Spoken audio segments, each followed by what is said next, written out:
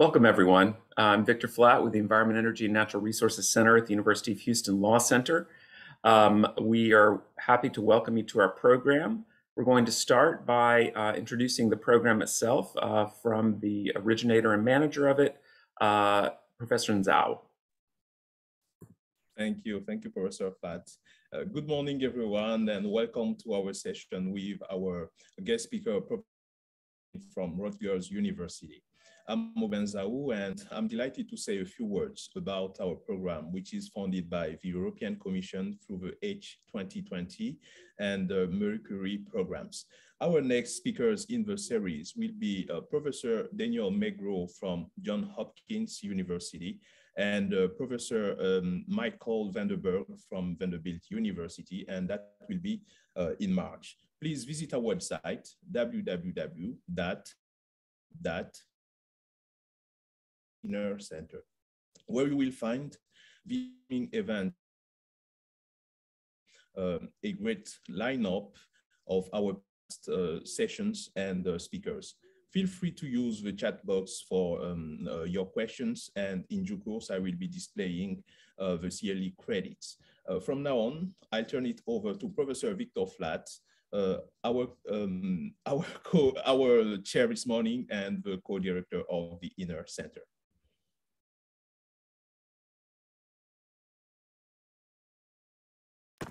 Thank you. And I would like to again welcome all of you. We're very excited to be hosting this program. I think your video went out for just a bit, so I'm going to give you everybody the address again. It's www.law.uh.edu/inner-center, one word, and you can see that spelled right up above me.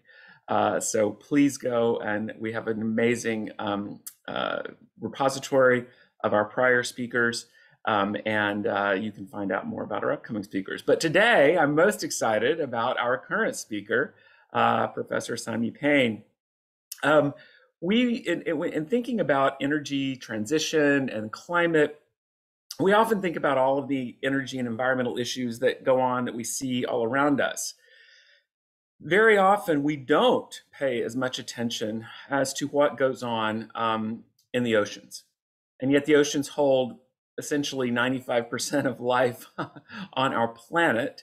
And to the extent, historically, we as environmental people or international environmental people have looked at the oceans, it has been as a commons issue, fisheries, et cetera, which of course is still a big issue and a big problem, and has led to most of the negotiations around the use of our oceans. But like everything else today, the use of our oceans also impacts climate, both in ways to mitigate upcoming climate change and in ways to help adapt to climate change. And as such an important part of life on Earth, it becomes the incredibly important part of our discussions in how the world is managing resources, energy, environment, and climate. Our speaker today that I'm very happy to introduce is Simi Payne. She's the Associate Professor in the School of Environmental and Biological Sciences and the School of Law at Rutgers University. And she has appeared as counsel before the International Tribunal for the Law of the Sea in its deep seabed mining and IUU fisheries advisory opinion cases. She's an expert on environmental reparations at the International Court of Justice. She is currently legal advisor to the International Union for Conservation of Nature's delegation to the Intergovernmental Conference for a legally binding agreement on conservation and sustainable use of marine biological diversity in areas beyond national jurisdiction. She's also chair of the Ocean Law Specialist Group at the IUCN World Commission on Environmental Law.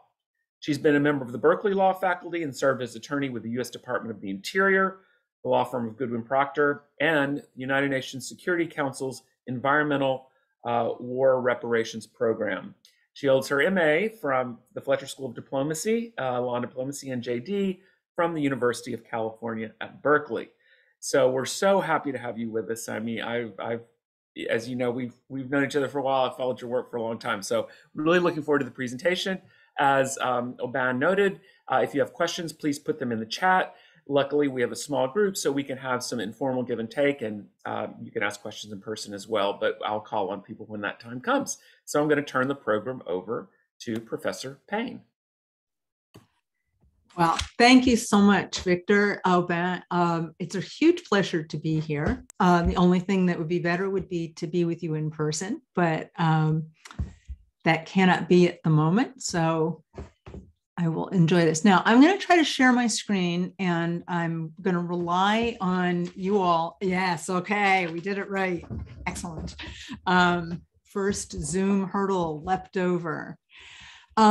So my topic today is revolving around something that I think we talk about a fair amount in our field. It's this question of areas of legal expertise that are sometimes siloed. And that extends to the policy realm too, of course. In this case, I want to talk about the UN climate regime, the law of the sea, and a new treaty, the new treaty that Victor alluded to implement the Law of the Sea Convention with the goal of protecting marine biodiversity in the global ocean, particularly the area beyond national jurisdiction. And I'd also like to make some suggestions at the end about what needs to be done in the next year or two, because this is a moment in time when we have the opportunity to actually inflect change through the legal documents that are being drafted right now.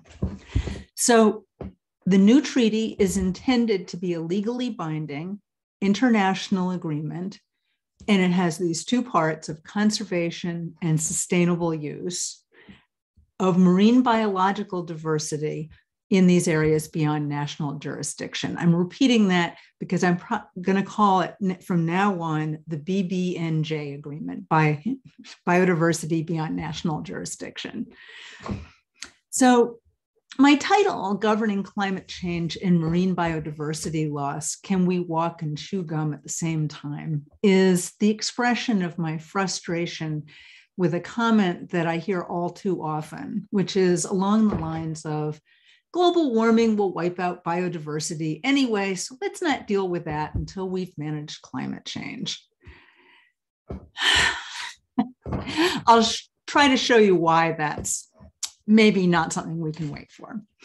So diplomats will be meeting like this again at the United Nations next month. They'll be coming from Canada, from Russia, China, the US, small island developing states like Micronesia, from South Africa, from Algeria, from Colombia, the European Union, and even from landlocked Switzerland to negotiate this new environmental agreement that will deal with about 40% of the Earth's surface.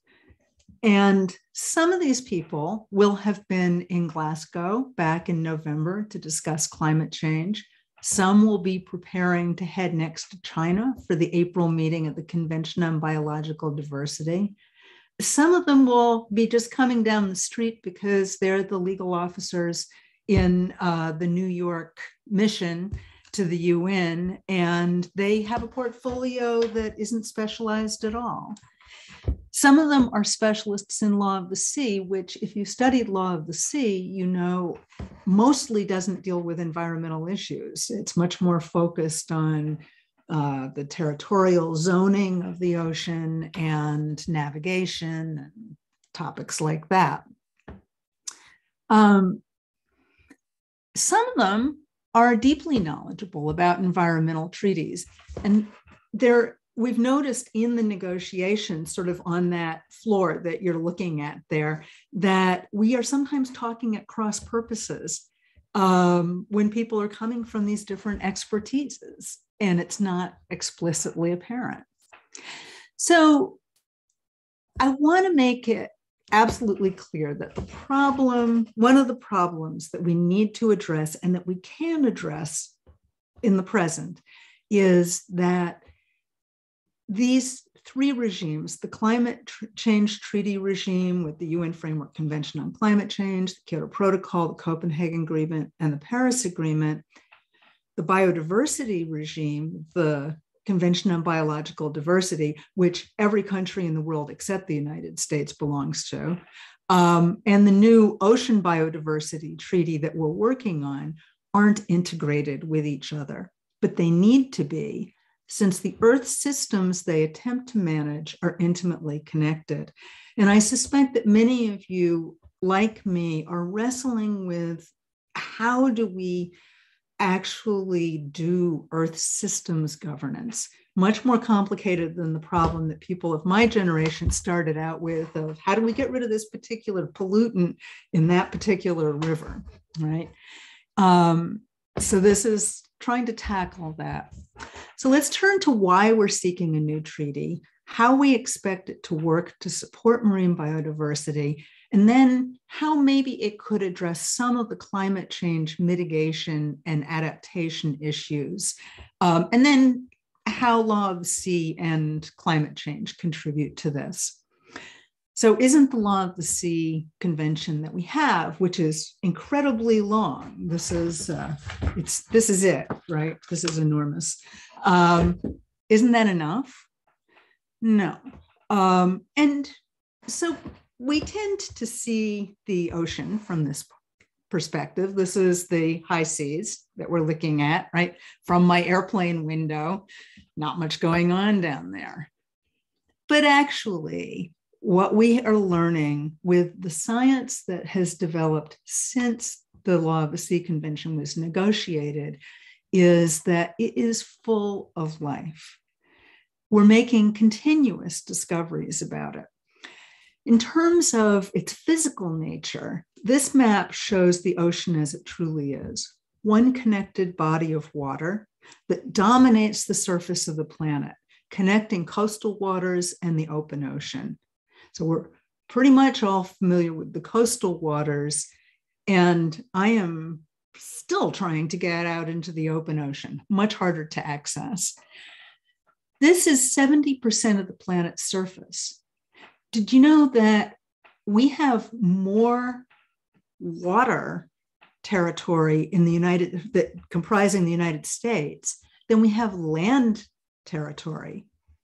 So we just don't see it.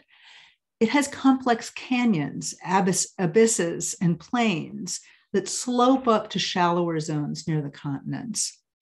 And it's connected vertically from the air above down through the water column's twilight zone and into the sub-seafloor sediments. The images here are from Rebecca Helm's research on the Neuston, which is life at that very interface where the air meets the water. And it includes everything from the Portuguese man of war to sargassum weed and microbes.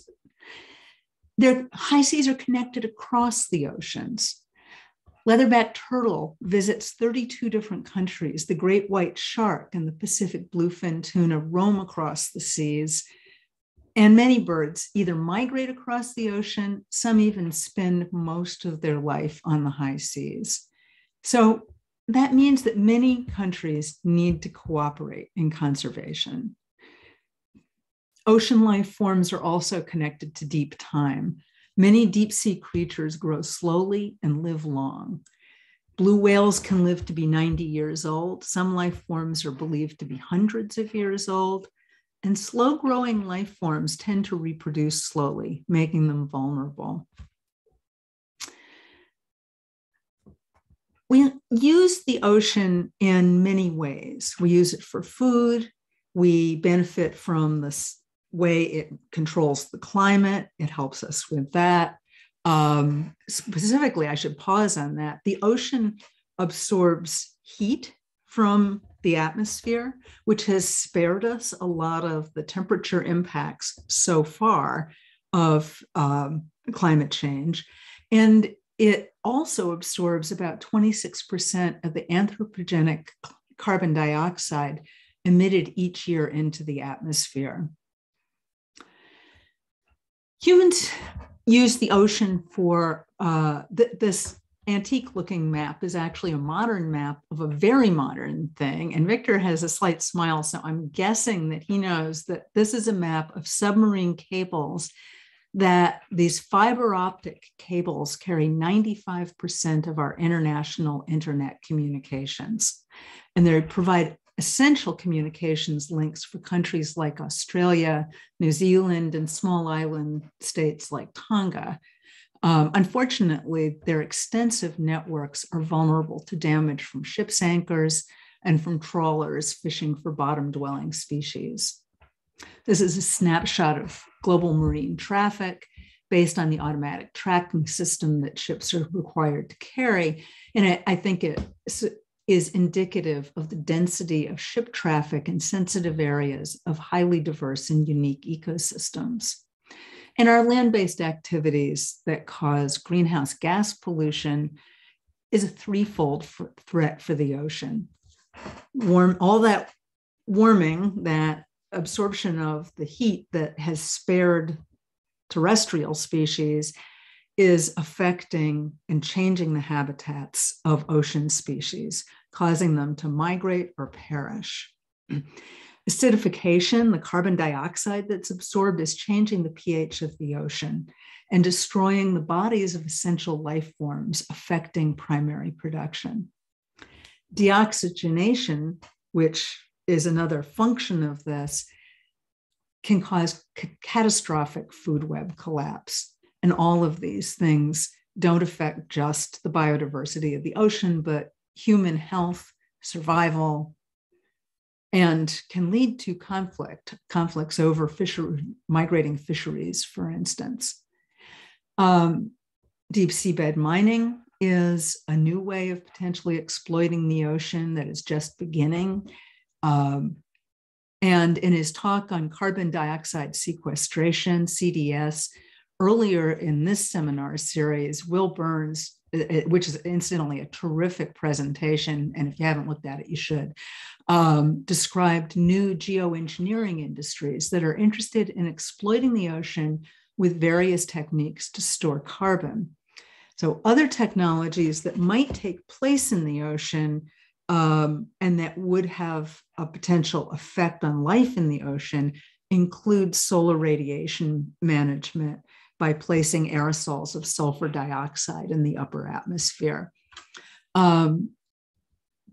So we have all this, important life in the ocean and physical functions, lots of human activities that are on the uptick. And we also have an interesting scientific lens to help us think about Earth systems. So this is one of my favorite diagrams. The map is just a decoration. What we're really seeing is a spiderweb graph of 9 different planetary systems. And the green is where the estimated safe space is for those systems. And they're measured obviously in different metrics. The red is showing where those metrics are approaching or exceeding those boundaries. So this is from the 2009 Rockstrom and colleagues paper on the safe operating space for humanity. And their idea was that these boundaries are the points at which our impacts on the Earth push it past the stable environment that nurtured humans for the last 10,000 years. And what you can see is that 2 that have been exceeded are biodiversity and climate. And the 3rd that we're approaching is ocean acidification. This brings us back to the need to intervene. How do we manage the ocean now? Not too much. In 1973, this conference was convened to codify the existing law of the sea and to develop it further in some respects. The Law of the Sea Convention is now somewhat outdated. As I mentioned, back in the 1970s, the negotiators didn't realize that there was very rich life in the deep ocean, nor that human technology could deplete the oceans and other marine resources. So Article 87, this is Article 87 of the UN Convention on the Law of the Sea.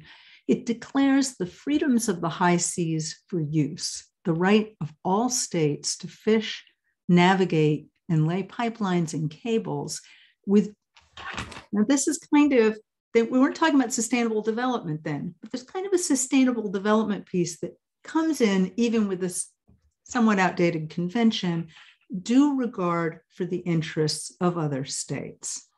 That has been a weak peg to hang conservation and sustainability on, but it is there in this treaty. Also, through the Law of the Sea Convention, states extended their sovereign rights to the seas 200 miles from their coastal baseline, and even beyond where a state has an extended continental shelf. So that's the zone where fish and minerals are the most accessible. The dark blue that you see on this map shows that exclusive economic zone, the 200-mile zone, and the light blue is the high seas. That's the remaining shared ocean, as I said, about 40%, and that is a global commons where no nation can claim sovereignty. That is the area beyond national jurisdiction that the new treaty will apply to. It covers nearly 2/3 of the ocean and about half the planet. It's the largest habitat for life on Earth by volume, about 90%. It's only 1% protected. In legal terms, it's a global commons, but that's a very loose term, right? So there's, from an economic perspective, it's an open access commons where governance and sustainable use are very difficult to implement. In other legal concepts that are useful to think about here, it's common area, the high seas. It's a common concern. The Convention on Biological Diversity refers to the common concern as the basis for protecting biodiversity under international law. And the Law of the Sea Convention declared the resources of the seabed in this area and its subsoil to be the common heritage of mankind. What that did, by including that in the text, the way they included it, established an administrative framework to share the benefits of deep seabed mining when it eventually begins to take place. And the convention also includes some general principles of protection of the marine environment. It states that the freedom of the seas are to be exercised with due regard for the interests of other states, and it invokes these other obligations that appear in various parts of the convention referring to protection and preservation of the marine environment, pollution prevention, and environmental impact assessment as a requirement. Okay. But although the convention provides rules, some rules, and exhortations, it doesn't have treaty bodies. You know, we're all used now to hearing about the COP happening at the end of every year, and everyone rushes off somewhere to talk about climate change.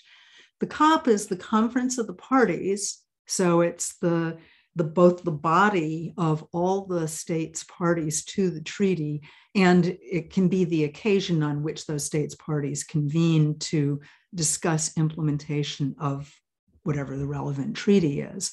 There's no such thing for the Law of the Sea Convention.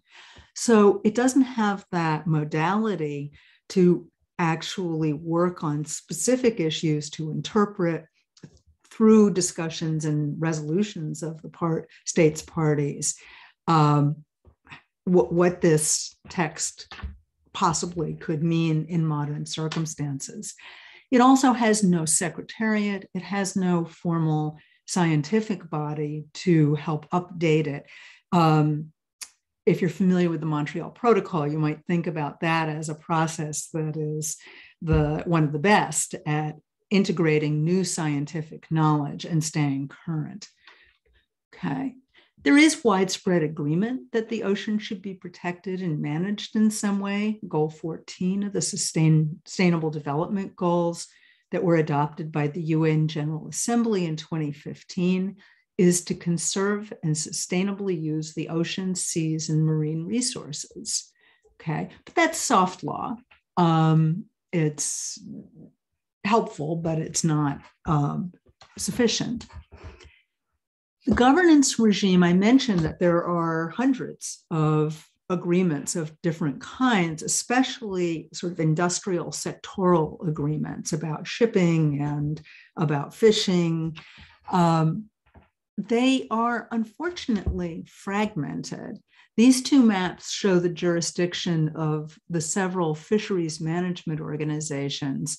The one on the left is the tuna organizations, and the one on the right is regional organizations. They don't, although they exist, these organizations exist, they're often focused on the target species, and they don't address the full spectrum of biodiversity. They don't even necessarily address bycatch. So some species are just thrown away.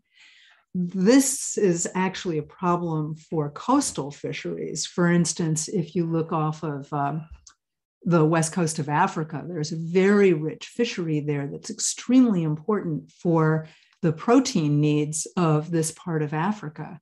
And yet the failure to manage adequately the offshore fisheries there has been, which is a global responsibility, has seriously harmed the coastal fisheries. So there's, it's not just a climate change issue, this is really broad. So the recognition that ocean biodiversity is at risk, that our current approach is inadequate, led the UN member states to begin negotiation of the new treaty in September 2018. And it has a very short resolution of the General Assembly saying, we're going to do this, and there are these 4 issues in the package. So what are they? And this seems a little weird. When I first started working on this, I was like, wait, this is this huge treaty that's supposed to deal with biodiversity on most of the planet, and this is what we're talking about? Okay, so let's say it's a political compromise. But let me explain a little bit why this might be of interest and use. So the 4 elements are environmental assessment, area-based management tools, including marine protected areas, dealing with marine genetic resources, access and benefit sharing. I'm not going to talk a lot about that, but briefly, and capacity building and technology transfer. I should say also that the negotiation was delayed by COVID. It should have finished last year, but that wasn't possible. So the first strategy is to subject activities that might cause significant harm to an environmental impact assessment. Now, I hope that everybody listening to this loves NEPA as much as I do, but I'm pretty sure that that's not true. The treaty text would look familiar to you.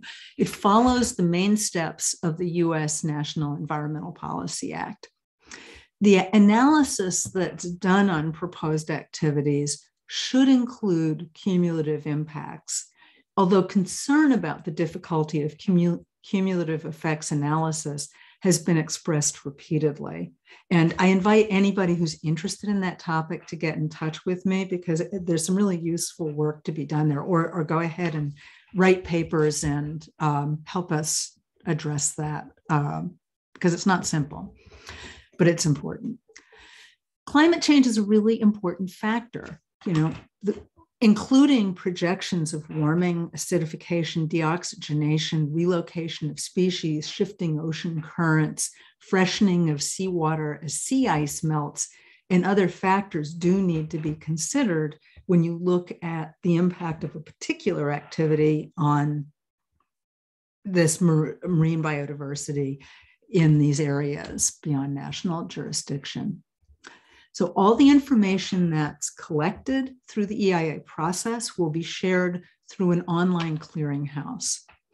There's wide agreement on this basic procedure, but there are still significant differences between governments on 2 issues, a few more issues, but these are key issues. One is whether any activity that might have a significant effect on areas beyond national jurisdiction, wherever they occur, are covered. Some governments, including the US, are reluctant to have activities that occur within their national jurisdiction be subject to this requirement of an international environmental impact assessment. And the other issue is whether the host state for the activity has the role of deciding whether or not to allow the activity if it's shown to have a harmful impact, projected to have a harmful impact, or whether that decision can be made by the states that are parties to the treaty. And I think you can see why states are very reluctant to put that kind of decision in the hands of an international body. The second approach to dealing with conservation of marine biodiversity is to increase the ecological resilience of biodiversity of the actual critters to withstand impacts from greenhouse gas pollution and other harms that can't be reduced directly. So we have this huge problem. We know we've got the juggernaut of climate change that is going to continue. Even if we do everything that we want to do to address that through mitigation strategies, we're still going to have impacts on the ocean that we simply are helpless to alter at this point. But by establishing high seas marine protected areas, this should provide some element of climate change adaptation. So consider the analogy to your health, right? If you haven't had enough sleep, you haven't been eating a good diet, you might be more susceptible to catching a cold if you're exposed to the virus. Similarly, let's say fish populations are already shifting to other parts of the ocean as the water temperature heats up due to climate change. That means that animals that prey on them may have to travel further to find food. And we can't do anything in the near term to control seawater temperature.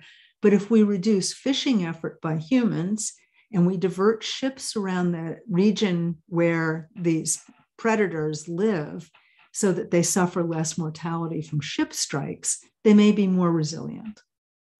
Okay, so it makes a certain sense, I hope you see. The third approach in the treaty is to provide resources to build capacity for developing states to participate in the treaty's activities and supporting transfer of technology. Now, there's another element to that, which has to do with marine genetic resources. This is an issue that is worthy of an entire seminar series on its own, which would deal a lot with equity and with intellectual property and with technology.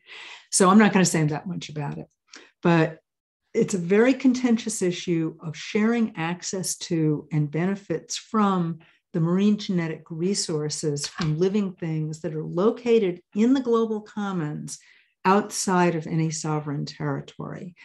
They can be turned into the genetic information in these unusual creatures can be turned into products, useful products, but through the intervention of a lot of technology.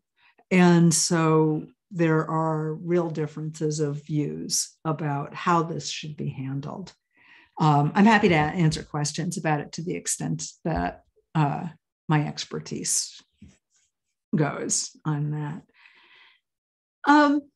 There's cross-cutting institutional structures that cross-cutting issues of a number of kinds. The institutional structures are an important one. So we'll have a conference of the parties within this treaty, which will make it different from what I said about the Law of the Sea Convention. There will actually be a regular meeting place and convening of states to be able to progress. And there will be a secretariat to support the activities of the Conference of the Parties and other bodies. There'll be a clearinghouse mechanism to create a major public information resource that we hope will also integrate a lot of the ocean observation information so that we can bring the law and the science more closely together. We also are almost certain to have some kind of scientific and technical body. And this is really where international environmental lawmaking is different from international lawmaking in general, because for the environment, we have to deal with the great scientific uncertainty about the reality, cause, and extent of the problems we deal with. Management of these ecosystems that can adapt to changing conditions due to climate change, human interventions, and other phenomena at other levels of complexity. So we will have, I think, some kind of a scientific body to advise the parties. So what about, sort of, if we focus on climate change specifically within this context? As we saw, the UN Convention on the Law of the Sea didn't contemplate climate change at all, although the general obligations of marine environmental protection are relevant, could be invoked, but they generally are not considered a strong platform. We may see differently with some of the proposals for advisory opinions that are being crafted for the international courts, but the UN Convention on the Law of the Sea doesn't provide the institutions or processes to facilitate collective action. So the BBNJ agreement could, which is, I should be clear also, it is intended to be an implementing agreement to the UN Convention on the Law of the Sea. So this is part of this framework agreement where the Law of the Sea Convention sets out principles, dispute resolution measures, a number of other things like that. And then under that, there are protocols. So there's a fisheries agreement, there's an agreement on deep seabed mining. This would be the third implementing agreement to UNCLOS. And so it has to be consistent with UNCLOS, but it can fill some of the gaps. But it can only do that if it is endowed with robust institutions and a mandate that encompasses activities in the high seas from different industrial sectors. And as you can imagine, different industries have been advocating to say, well, no, really fishing shouldn't be included in that because we have all these other fisheries treaties. And yeah, deep seabed mining, no, we have a whole deep seabed mining thing. No, we should exclude that, and so on. Shipping, no, we have the International Maritime Organization that does that. So really, we expect treaty text to be adopted this year, probably not at the March meeting. There'll probably be a meeting in August. And so at this point, for the United States to take a leadership role and for Europe to take a leadership role, for them to join with groups like the coalitions from Africa, the coalitions of states from the Pacific, small island developing states, and ensure that this is a robust, strong, comprehensive, integrating treaty will be really important. But this is the other threat. This is the language in the treaty negotiation mandate that is put in there potentially to protect those industrial sectors. And it says this process and its results should not undermine existing relevant legal instruments and frameworks and relevant global, regional, and sectoral bodies. In other words, leave us alone. We can flip this language on its head and say, well, that may be how you see it, but we're not undermining. We're supporting your mandate. Your mandates are to sustainably manage your resources. So let's think of it that way. The UN Framework Convention on Climate Change doesn't provide the answer on how to deal with climate change in the ocean. It includes, but it doesn't focus on the ocean. So the preamble to UNFCCC says, aware of the role and importance in terrestrial and marine ecosystems of sinks and reservoirs of greenhouse gases.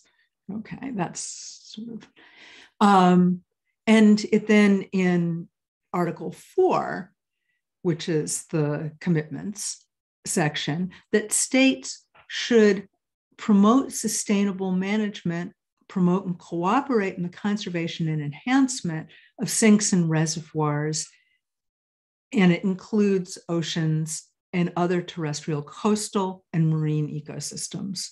Okay, so not much has been done under that. And the Paris Agreement doesn't even really carry through the UNFCCC obligation.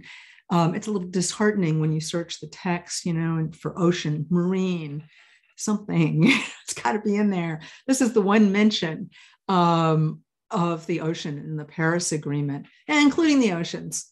And that's although Article 5.2 of the paragraph 2 of the Paris Agreement does have details, a lot of details on how forest carbon sinks are to be conserved. Still, there's a hook there, and it's one that we can build on.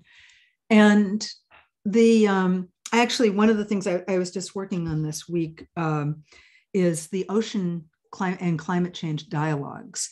So this has become part of the climate COPs. And at those meetings, now there's, I think, an effort that we can start pushing again to be more concrete, more engaged, less rhetorical, get more legal input into it in that ocean and climate change dialogue. So to summarize, there really are two big efforts in front of us. One is to include the ocean systematically in our climate change work, and understanding that the ocean has a physical reality, it has a biological reality. And I didn't get into this, but there's amazing science about the linkage between those two, how the physical and biological interact. The other is to adopt a robust BB&J agreement. So I have kind of a summary slide here, the potential for including the ocean in NDCs, nationally determined contributions under Paris, in the global stocktake. That is a place, if any of you are involved in the global stocktake, this is when it's being prepared and making sure that all dimensions of ocean is included in that, contributing to the dialogues. Remembering that UNCLOS is a treaty that is very important, it's very well accepted.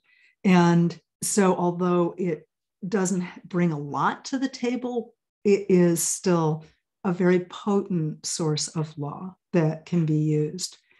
And the BB&J, if we have high ambition, can offer an integrated approach. So I threw in a slide that you can refer to later about all the upcoming meetings. But for now, thank you very much for your attention. And I look forward to questions and discussion. And I'm going to stop sharing as soon as I can find my stop share. There we go. Okay. Thank you. Thank you so much. That you really covered a lot and brought up a lot of interesting questions. And I have quite a few, but I want to actually start with a question from our chat. And by the way, please put your questions in the chat, but we also have a relatively small group. So if you feel comfortable, here's the CLE course reporting information. Thank you, Obat. But if you're comfortable, you can also raise your hand and be recognized, and you can ask your question directly. So just to start with the question that is in the chat, it is about looking to the U.S. for leadership and why we should look to the U.S. for leadership on anything implementing this agreement for biodiversity on the high seas when it still hasn't ratified the CBD for biodiversity on land and coastal waters. It hasn't ratified UNCLOS, and where implementation on the high seas is going to be even harder. And you didn't exactly say the U.S. is leading the way, but what do you have to say about that observation? Well, the U.S. has one of the largest influences. It's the country that has the greatest potential to, no, not the greatest, that's too much, but great potential to influence what actually happens. And that's for a number of reasons. For one thing, the U.S. is a huge coastal nation. We have lots of activities out on the ocean that we undertake. We have, in general, not actually been such bad actors in terms of ocean activities. The US fishing policies are pretty good. The US actually says that although we haven't ratified the UN Convention on the Law of the Sea, we did sign it under President Clinton. And we say it represents customary international law, and we abide by it. That means we can't participate in the organizations like the Law of the Sea Tribunal or the International Seabed Authority. We won't, if we don't ratify the BB&J agreement, then we won't be able to participate in the Conference of the Parties and the scientific and technical body. So we kind of cut off our nose to spite our face, but we do act as though we are parties to these agreements in other ways. I also speak about the US because I'm in the US. For the most part, my engagement since, I don't know, 2016 or around there in this treaty has been through the lens of the International Union for Conservation of Nature, which is an intergovernmental organization that it's actually a hybrid organization that includes state members and NGO members. And there, I'm thinking about this as an international legal expert, not as an American. But now that we're getting closer to the potential for adopting text and we want to have support for the treaty, I'm starting to think about it as an American. And, you know, in one way, in all candor, I embraced the opportunity to give this talk because I think it's really important that people are aware that this is coming up and it's a major responsibility and it's one that our government could take up. We may not. But one more thing I actually would say in favor of the U.S. I'm willing to beat up on the U.S. as much as the next guy, but the U.S. actually does really, really good environmental impact assessment. You know, NEPA nailed it, and it's now considered an international legal obligation, but we started that, and we know how to do it. And we really, let's do this stuff, right? We can do it. If we do it well, then that will advance things. It seems that it seems like we've lost Victor, but I'm going to hand the floor to Jake Rice, who raised his hand.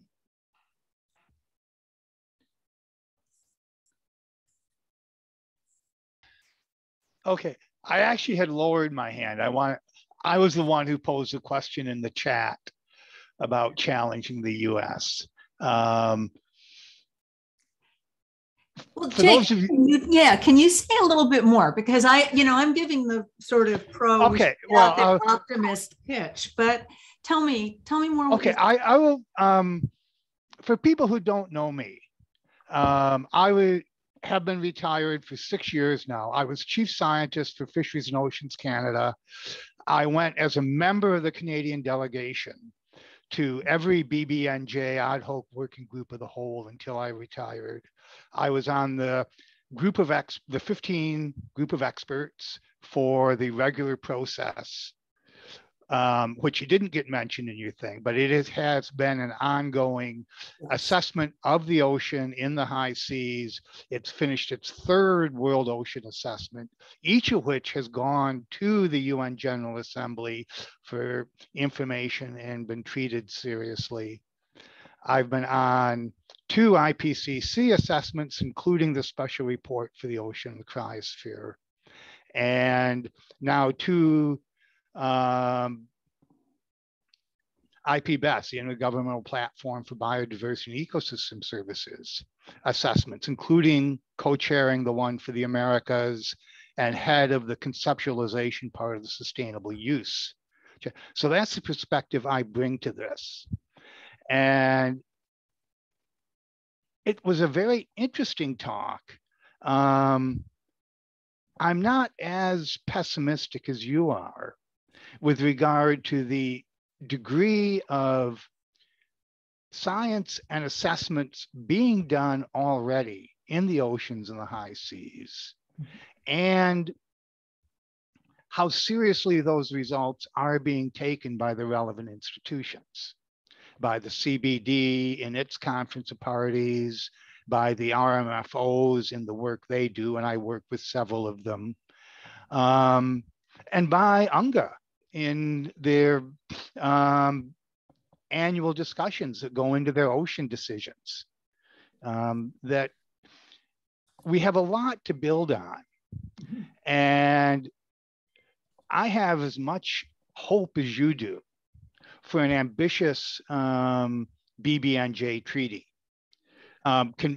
implementing agreement that brings these things together. I think the complexities of balancing sustainable use and conservation in the high seas are no smaller than they are on land, particularly because the realities of surveillance and enforcement and things like that are going to be so much more difficult. But I just think we're a lot closer to something that will work than people who aren't following this closely might have drawn from the talk you gave. I don't see the situation as being as pessimistic as you do. And I think I'm reasonably well informed from the science perspective on where we are and from being at so many BBNJ negotiations on where they are as well. So those are just some thoughts I'd like to share. Thank you very much for sharing them. I really appreciate that. And I see, sort of what turned your hair gray too. That this is, and I think one thing— I was at the original Rio convention. It goes back that far. Apologies for getting bumped off. I'm glad you all were able to keep going. Yes, you're going to have to go back and listen to what Jake just said, because it was really, really interesting and valuable.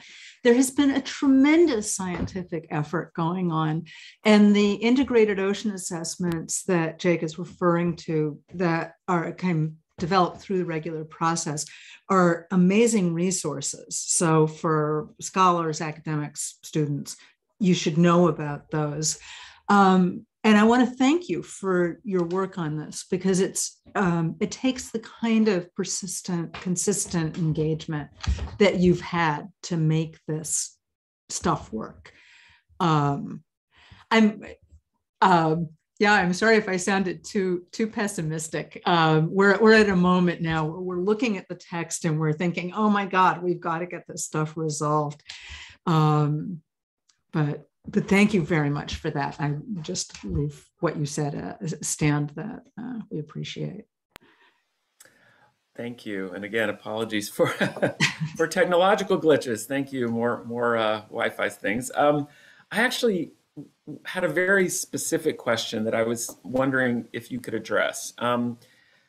So just this last week, I believe it was, that Senator Lisa Murkowski called for the U.S. to support deep seabed mining for purposes of, oh, you didn't know that, for purposes of materials for the energy transition, essentially materials, cobalt, lithium for batteries, for renewable things, et cetera.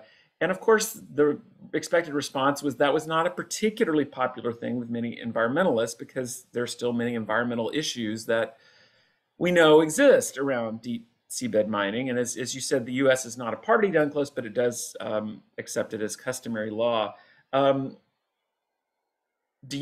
I guess I'll back up one point. is the push for new mining and metals going to accelerate the desire for deep seabed mining? Do you have any thoughts on that? Yeah, there's a good podcast series that the American Bar Association National Security podcast that's worth taking a look at. There's a representative of the mining company that's leading the charge on deep seabed mining in areas beyond national jurisdiction. So their lawyer speaks. Matt Gianni, who works on the conservation side, speaks. I think, I mean, the lawyer for the mining company says, "Oh, we have to have this stuff for the industry, for the energy transition." Yeah, I cut that out in the interest of time as I was talking. I was going to comment on this, but we have to have these minerals from the deep seabed in the interests of the energy transition. And then the lawyer for the mining company also said, and if we don't take them, Russia and China will, which is always a good reason to go and wreck the environment, right? Because someone else is going to wreck it if I don't. Matt Gianni lays out in much more complexity the issues. And I think the biggest concern here is that, and this really does go to the title of the talk, right? That, okay, so that we can get some minerals so that we can drive more electric cars, we're going to go and wipe out, because this kind of mining wipes out all life in the areas of the seabed where it takes place. And it's been, the little bit of work that's been done has showed virtually no recovery over 30 years, I think. But I'd actually like to give Jake a couple of minutes if he's willing to also comment on that from the science perspective. But do you mind? Excuse me. I don't mind commenting from the science perspective. And I say this having just signed a contract with the ISA to do a report for them on seabed mining and fishery interactions. I'm not saying that any industry, and I'm not singling out seabed mining as being any better or any worse than any other one, will be completely candid about their long-term goals for how large they claim they want to expand.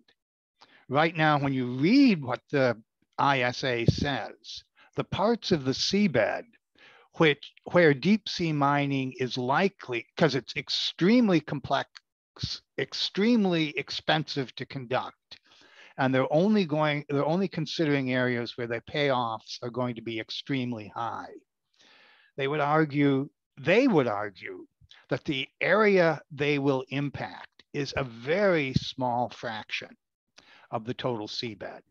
Unfortunately, exactly because of what they're looking for, the areas they impact will be some of the most special places in the deep sea seabed.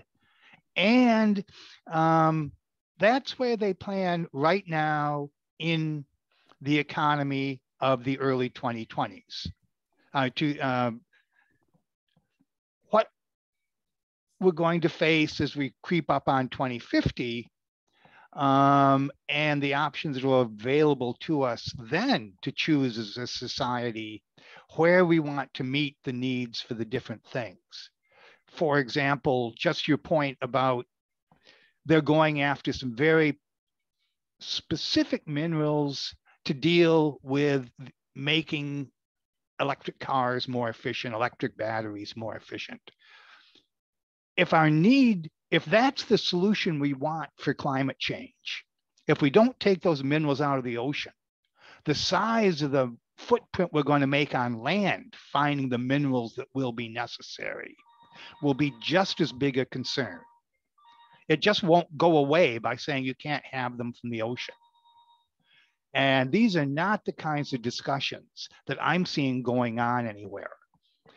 That if we don't need those, how do we not need the minerals? Not a matter of oh, you can't take them from the ocean, find them somewhere else.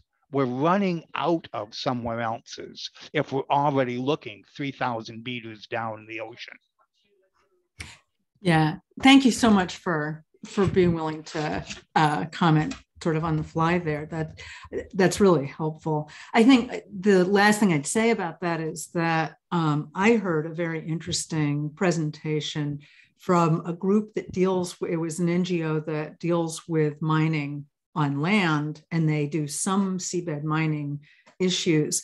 And their comment was very pertinent to what Jake just said, that what we need to do is reduce our need for those minerals, not keep looking for them in other places. So that might include, well, on the one hand, companies that are saying we're looking for other kinds of battery technologies. So that's the technology development piece. The other piece is mass transit, fewer personal cars. Let's thinking about how to deal with the demand side of this. So great question. Okay. One quick question. What role, in the course of the negotiations of the BNG agreement, what role for the non-state actors and NGOs, the big ones, and even the locally based organizations? Thank you, Evan. That's a great question. So, especially right now. So throughout the negotiation, it's been very transparent, unusually transparent, in that civil society observers have been able to be present, have been able to make interventions, and have worked very closely in supporting different delegations, especially delegations from developing states that may not have access to a lot of expertise, or sort of providing that kind of engagement. At the moment, so and in the negotiations, there was also the really unusual step of, normally there's the big plenary sessions, and those are often broadcast publicly on the UN TV link. So you could have watched them from home, maybe you did. But then they go into what they call informal informals, and that's usually a small session, closed door with just the governments. But they let both intergovernmental organization and non-governmental organizations come and observe those, although I think we weren't allowed to make interventions. And so that has contributed to a very open process. However, thanks to COVID, the UN no longer allows NGO observers into the building. So intergovernmental organizations like mine, like IUCN, can access the UN building, but NGOs can't go in at all. So Greenpeace, World Wildlife Fund, Conservation International, no. And for the meetings that are coming up in March, what we've been told is that delegations these are the governments, can have one delegate in the room during the negotiation, which is problematic because often a delegation, if they can staff enough people, will have, the person, like the US will have the State Department people, the State Department lawyer, the person from the National Oceanic and Atmospheric Administration, the patent and trademark office will all be there sort of conferring and working. That's going to be one person. And no observers at all will be allowed in the room. There'll be a web link. And so you all can watch on the web link, but at least I think you can. That's not 100% yet, but you can't make any comments. It's a one-way link. So this exclusion, there's a new letter from Greenpeace that was just published sort of about this. Thank you so much. I apologize again for losing my connectivity, but before I lose it again, I'm afraid we're already past our time, and I know there were some other good questions. I'm really sorry about that. Maybe I can direct those to you, or we'll move the chat to you and you can respond. So I just want to thank you again for this wonderful program. The recording will be available, and I hope you all join us again in March for our next two speakers, which Obama spoke of earlier. So thank you all. And again, this will be posted, and we will try to get all the chat to Simi for her to look at and perhaps be able to respond to that. So thank you again, and thank you all, everybody, for your attendance. Thanks. Bye-bye.